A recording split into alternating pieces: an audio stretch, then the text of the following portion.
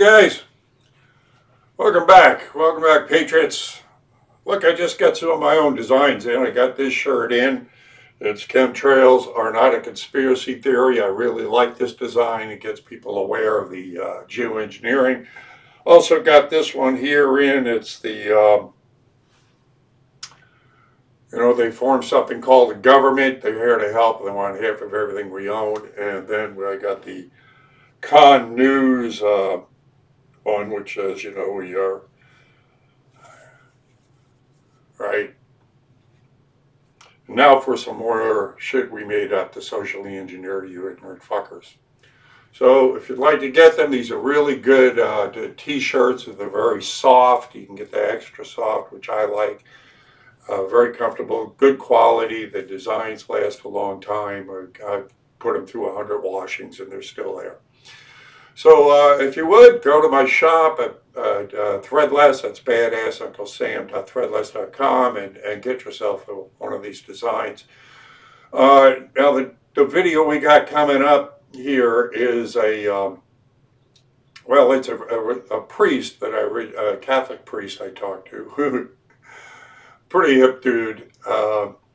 I cut out a lot of this at his request because he said some things that could have been construed that might have gotten him in trouble pertaining to the persecution of the church and why the Muslims or even the Jewish community is not receiving the same kind of persecution. So I cut that out at his request. But, and I don't know why, I think it's pretty much common knowledge that is going on. But a pretty hip dude. The second lady that comes up is actually a young woman who's a professor in theology and one of her students, who's also a Catholic. Now, both of them, both the priest and the professor, defended the current pope. I don't know how they can do that, but they did. I guess it's just a matter of, them staying with the faith. The reasons they give, or I don't know, well, you can judge for yourself whether they're valid or not. Either or, it's good conversations. And, if you like it, you know what you do. You hit the like button, and if you care, you share.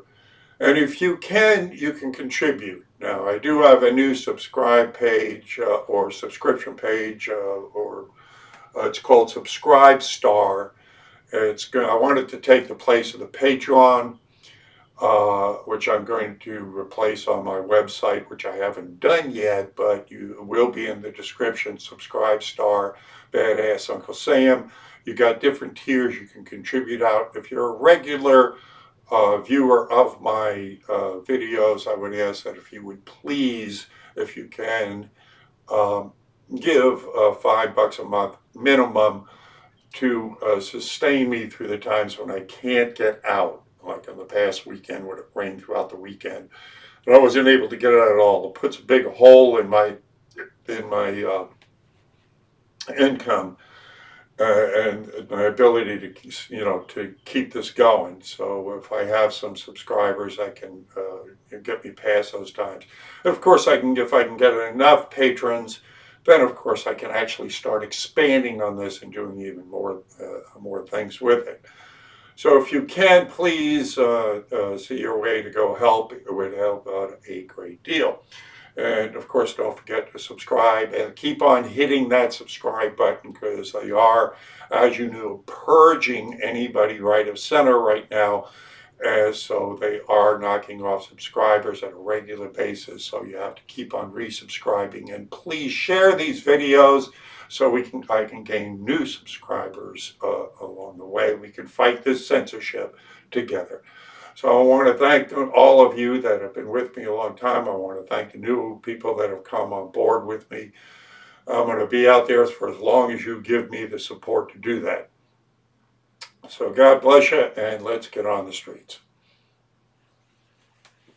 Hey, look what I had. Look at this, pedophile pizza. Oh my gosh. You must get a lot of people giving you a hard time? Crazy. Do you? They're afraid to. They're afraid to. Mostly the cowards. Yes, right? they are. They're great. They're great in a mob, but ultimately they're. Thank you. Thank you. I'm with you, man. I'm with you. No, 98%. They talk. You know what amazes me? I walk into a place because I don't look like a. I don't look like. Oh, okay. Yeah. Freaking. You know, but it's funny. You know. Yeah. You play them. You play them. They start talking. They'll start talking shit about whatever. They assume that you're a freaking. That you think everybody thinks like they do. Right. And that's why Trump won. Yes. You got it. You got it.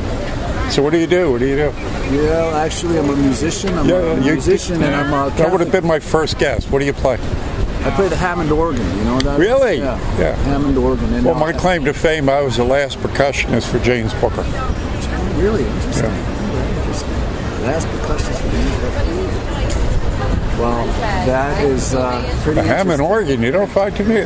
Damn, that's. Well, there's one in. There's a house with one in B.B. King's. I was just seeing it. Terrific. Yeah, and I'm actually down here looking to play in June. Cool. Hoping to play many places as I can. I don't know. See what God provides, and you know. Amen. Yeah. Amen. So. Yeah, it's fun playing them. I mean, you know, I imagine you have a good time with that. Well, to be honest with you, there's another thing that I do that I haven't told you about, but believe it or not, I'm also a Catholic priest. Oh, wow. So, you know, I have a couple of hidden, identities here. Indeed, you do. Yeah, but and even in the church, I mean, like I was serving in the Bahamas, or no, well, I want to say it wasn't the Bahamas. It was in. There was this archbishop. I was over at his house for dinner, and he spoke to me, and he said, you know, he said that the bishops in the United States. I'm Catholic. I don't know if you're Catholic or not, but you know, Christian. Well, that they couldn't believe the fact that Trump got elected. You know, I mean, this is like a lot of people who call themselves Christians. You know, they don't like Trump either. You know what I'm saying? I mean, they just assume that.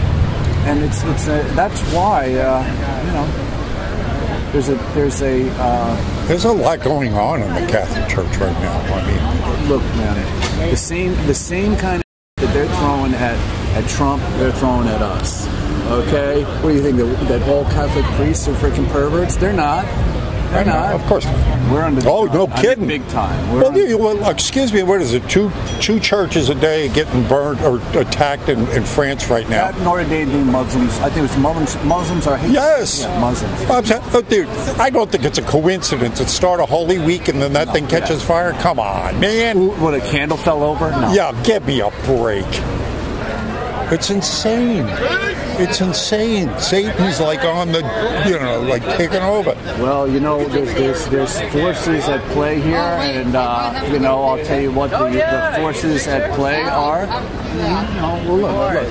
You know, you see here. Yes. You know, the proxy warriors. The proxy warriors of the oligarchs, for the most part, are usually, you know, they're homosexuals. You know, Lori Goodstein from the New York Times. She vilifies the church every chance she gets. Every chance she gets. And then look what the Dems have running, that mayor who's proudly to be gay. He's that guy? What the hell? Buddhist. Oh, I mean, Jesus, what the? I mean, he's just... That guy, you know who's cut? The same people who brought you Obama is bringing this one. Yeah. Brought you Obama. I know. They keep on pushing that envelope. Axelrod and his cronies. They keep on pushing that envelope out there. Keep on pushing it. But it's, I seen a push back. I mean, you know, there's a bridge too far that they're going. That's right. And people are going to get fed up with that shit. Well, they are. They don't want to jam down their throat anymore. Infanticide? I mean, I know a lot of liberals that are going, no, I can't go there. They believe in abortion, but they don't want, you know, infanticide is too far. Yes, it is. I hate to say it. These people are basically in league with the devil. Yes, they are. They ain't going to realize it. People ain't going to realize it until it's, you know, it's paganism. We're in a neo-pagan environment, and you know, all of the things are not. Well, New Orleans is nothing else one of the epicenters for paganism. Is it? Are you kidding me? Really? But Mardi Gras alone is paganism. Is it? I mean, walk around and look at the architecture here. You will see Just pagans. all over the place. Like what do you mean? What? All over Like the place. just I mean, kind of like voodoo witchcraft. oh, shit? we got voodoo here. We've got. I mean, this is. You live here? Oh yeah. How long have you been here for? Long enough to get this tick. Over 40 years. Wow. Yeah. But this place is an epicenter for a lot of the Illuminati. They have the kill. Are you serious? Oh yeah. Yeah. Podesta's brother has an art gallery here. Who? Podesta. Oh my gosh! Yeah, that creep. Yeah. Oh my god. No, this place. I mean, this is their adult Disneyland. They keep this place as one of their places to come to do their pervy shit. Yes, to Are do you all their serious, pervy man? stuff. I didn't know that. That's interesting. Yeah. Very interesting. Yeah, this is the adult Disneyland for them right here. I got to give you a donation. Yeah. I'm going to give you a, if you can, I want to give you one of my. Oh yeah. One of my CDs. Oh, God bless. And my number. Thanks. Okay. I wrote this CD. It's a jazz CD. I'm a jazz organist, so I'm looking for Terrific. I wrote this in honor of a gift, the gift to the Catholic priesthood, because we're under the gun, and I don't really proclaim kidding. to the fact that I'm a priest. That let the music stand for itself. But if you run across anybody that, or if you listen to it and you think that, hey, you know what, this guy could, I'm ready to do it. And it's let me tell you something. I'll say this objectively without boasting. And that's what you go by, Sanjo? Yeah, this is Sanjo. Yeah, Sanjo Records, Mango Hill Records. in Miami. Put this up proper. There we go. What's that? I'm recording all this. Oh, are you really? Yeah.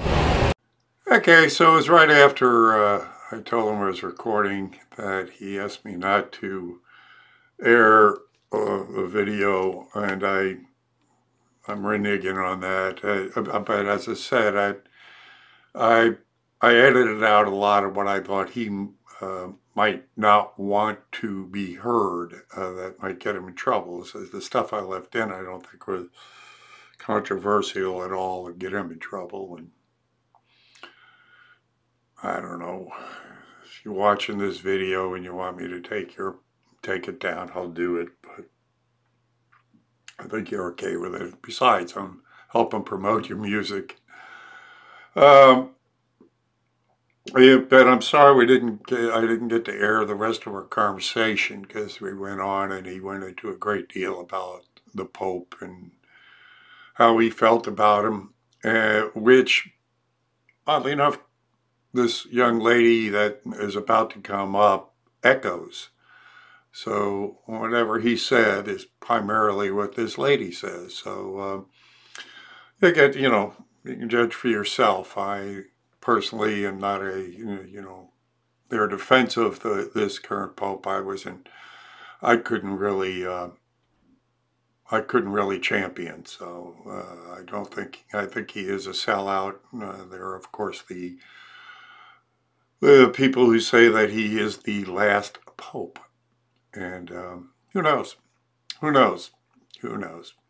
God only knows. And of course, God, if you're listening, it's in your hands. So here we go. Let's get to it. Thank you very much. I lost my Make America Great Again hat. Would you be seen with me if I bought a Make America Great Again hat? Sorry.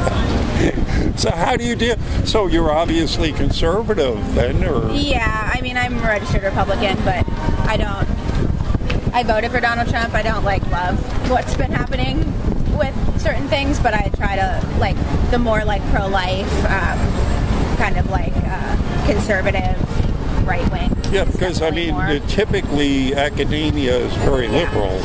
Yeah, I think being Catholic has, I was raised in a very conservative household, and the world is largely very liberal. But I was raised Republican, and my dad's Republican, and I'm more Catholic. I would take the teachings of the church before I would take the Republican side, but I definitely swing more right. I had a great conversation last week with a Catholic priest who you would never know was a Catholic priest when he walked up. Really? Yeah, because he was very bohemian looking. Okay. Musician. He plays the organ, and he gave me one of his albums and stuff. and we talked quite a bit about, you know, what's going on with the Catholic Church. And yeah, I mean, what do you plan on doing with your education and, you know? Speaking, hopefully. But we shall see. As every theology major hopes for. Now, there's so much going on in the Catholic Church right now. Yeah, there is. The Pope seems... How do you feel about the current Pope? I mean, like, I'm Catholic, and so I stand behind our Pope, and I know that he does so many good things for the Church. I think two things. I think that because his English is very poor, his speech translations, there are a lot of errors in the inflection of what he says, so he actually comes off being far more liberal than he actually is. A lot of things that he says that give me pause, I have to kind of like go back and be like, okay, like that's probably not actually like how he meant it and what he said. I loved Pope Benedict. I had my conversion during Pope Benedict. I was like a JP2 lover. Like I think that Pope Francis gets a lot. I think that people think he's a lot more liberal and that he's going to change the church teaching, which he can't do because the church is the church. Like it can't be changed. But I think because his English is so bad, the translations of his speeches like just get him in trouble because he's also not the brightest, and he'll admit that too. He's far more pastoral than he is intellectual, versus Benedict was a lot more intellectual than he was pastoral. But I think that Pope Francis is doing a lot of good for people who aren't Catholic. I think the people who aren't Catholic really listen to him and hear what the church is trying to say. I think it's the practicing Catholics that have a harder time with his kind of looser lingo. Because you're mirroring pretty much with the precept to me. It's because you know, like you say, how he comes off and how the media portrays him in a lot of times is that he's extremely liberal and he's a globalist and and that's how I was looking at him. You know, I'm going, this guy sounds like a globalist, and he's the open borders. He's into allowing. But he's also seemed to be very open to Islam. Now, what is your view on the conflict or what's going on with Islam right now in the Catholic Church? Because I mean, Notre Dame, of course, caught fire. I don't think that was an accident. I don't think it was either. A lot of churches are getting attacked. Christianity as a whole is under great attack. I mean, there's a lot of stress, and Islam seems to be getting more militant. Am I wrong here? Or is it? No, I don't think so. I think it's a hard line of the one issue that I do have with Pope Francis is that I don't think he's, and it's not even really an issue, I just don't think he's as smart as some of our past popes. Like, he's not very fast to act, and with this increased conflict with the Islamic religion, like, he needs to be faster. And he's old, so, like, I get it. Like, it's hard, and his English is not good, and if his English isn't good, like, English is, like, the easiest language to learn. Like, of course, like, whatever languages they're speaking in the Middle East are not going to be easy for a Spanish-speaking pope either. But also, he's just, like, he's not fast enough, and it's catching up to us, and it doesn't help that the American political system is also turning in on itself. Like, if we had, like, back in, like, with Ronald Reagan, when the church and the state were, like, kind of in some kind of something, like, we're now more worried about overthrowing our own president than we are concerned with real problems like the conflict. I mean, and this isn't a new conflict. It goes back to the Crusades, right? Like, it goes all the way back and back and back, and this is just something that we have to continually have to deal with, because fundamentally the religion of Islam is a religion of violence. Like, they obey a God who tells them to kill people, and the Catholics do not obey a God who tells them to commit evil. And that is, like, a fundamental difference, that, like, as you can be as pastoral as you want, but you can't condone evil. Like, I would never sit there and say, yeah, like, that person, you should go kill them because God said so. And, like, I don't necessarily think that Pope Francis is fast enough to get there. Like, he's not forceful enough. He's too he's just too pastoral, like he's too soft, and that's good. Like that, like Benedict was not soft enough.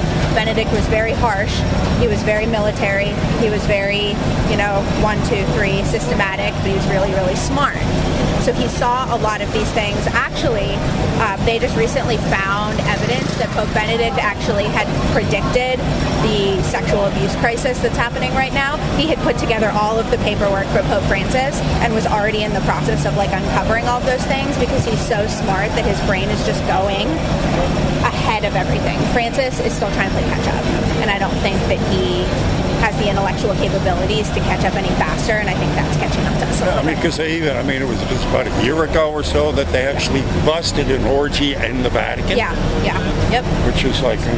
And it's like you have to think, for people who don't, people also like to talk who don't really know, they don't really read and they don't really know. They just like to say, oh, screw the priests, they're all pedophiles, But the Vatican is so enormous that I'm not even sure that Pope Francis would have even known that those side relations were necessarily happening. I'm not saying that he didn't know, but I do think the action that's being taken now needs to take precedent over whatever issues are happening. And now there are those that expound the proposition of theory that the church is being infiltrated and taken over by Satan or Satan's agents themselves. Yeah. Because, they've been saying that for years.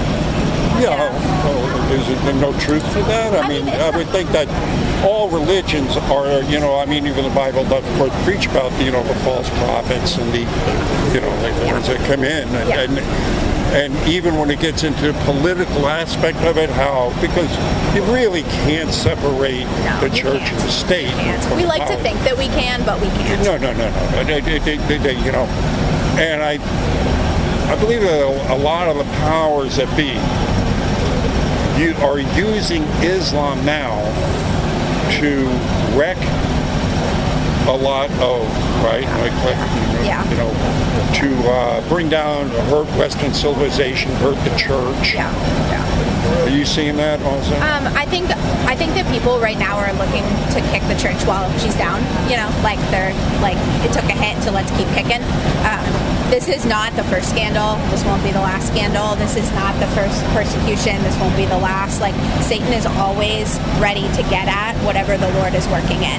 So if God's working in your life, you better believe that the devil's going to worm his way in.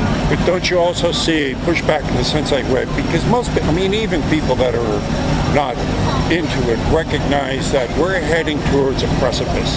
Yeah. An end time of some kind, a event horizon. So, we call it the end times. Yeah. Yeah. I'm hesitant to fall into that because the Bible says we will know not the day nor the hour, but the Bible also says that you'll see the signs. You'll see the signs. So, I'm hesitant. Speculative theology is something that where I was educated at, we were always told stay away from speculative theology because it's not based in any kind of truth, and it's not even based in any kind of faith, because I'm not going to have faith that the end times are coming right now because I don't actually know that that's happening. I think where we're called to be is in the here and now of how can I as a religious leader within the church, how can I serve the church and kind of try to make my mark on the goodness of the Lord in spite of all of these things that people are seeing. Because when you say the Catholic Church, now everybody thinks of bad priests, sex abuse, but I want them to think of the Eucharist, forming the children, going to Mass, the beauty of the church. I don't want people to necessarily just jump to the evils, and that's really kind of where I try to be right now, rather than speculating about what's... Yeah, well, I see the correlation in the sense, because I'm looking at, in the secular sense of it, is looking at the numbers. If you just look at the numbers, the sustainability of things, how resources and population and political, how there seems to be a lot of trains heading towards the same, right? Which would fit in with a lot of the speculation or with the end times and the prophecies that would lead into. So they seem to be parallel in that sense. There's even if you weren't religious, you'd have to look at some of the just look at the numbers and go, well, you know, this, we can't keep on going like this. Eventually the center will not hold. Yeah, I don't know that I like go there though, because of, like, think about how many times in history it was worse. Like, how many people thought that after World War I? How many people thought that after World War II? The only difference is this, though, because now we have, of course, this aspect. And when you think of the singularity of things and how, I mean, wait, this right here, I mean, we already know it's going to put 50% of the people out of work in the next 10 years. Sure. So replacing these people, what do you do with all these out-of-work people? I mean, people aren't just going to learn how to do something else overnight. And what do? You're not going to put them in a room playing video games and, you know, and give them a yearly income just to sit around and play video games. I mean, I don't necessarily think that is going to be as radical as quickly as we think it is. I think that people are going to, I think that it's going to boom, right? And then it's going to settle back down. I do not think that artificial intelligence is going to replace enough people for them to be so displaced. Well, then you got things like the futurists, like Ray Kurzweil, and all these guys who say, you know, we're going to merge with machines and computers, and I've talked with enough programmers that people that work for DARPA, for crying out loud. They are working on that stuff. Yeah, they are, but they also like have been working on these things. Like, I'm not even convinced that in my lifetime I'll see I'm only 24, almost 25. I don't even think in my lifetime I'll see a total takeover of artificial intelligence, just because of how long, if you follow the statistical trends of how long they've been working on these things to how many things are actually replacing jobs, it's just not big enough of a trend to actually see. Well, then we do have that, you know, I think it's called the Wilson aspect, where, you know, things double and double and double and double. Yeah. So they double. So you get that, like, you know, when we for a long time we were doing this, and we hit the Industrial Revolution, and now boom. And there will always be the next thing. Like, there's always going to be. Yeah, but it's moving this fast. I mean, we never moved this fast before. Man has a period of adjustment. Now we're moving at such rapid speed where you buy an iPhone, it's old before you get home. I mean, it's like, you know, so that the technology seems to be taking over to a point where it's rapid, things are becoming more rapid. So, and, you know, we get driverless cars, and, you know, all these drones. So things seem to be moving faster in that aspect.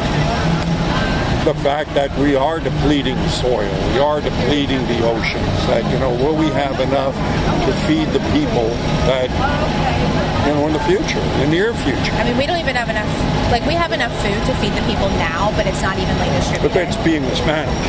I mean, if we manage the resources properly, we could sustain another, you know, several billion people. Well, that concept is the ticket of solving that issue. If you can manage. But then on the flip side of that, we got the people that are you know, in control, the uber elites, who I mean, are you familiar with Agenda 21 and Agenda 2030? Yeah. So you know that they're, and of course the Georgia Guidestones. So you know, the idea of reducing the world's population of 500 million by 2030. My dad always talks about that when I say I want to have 8 kids.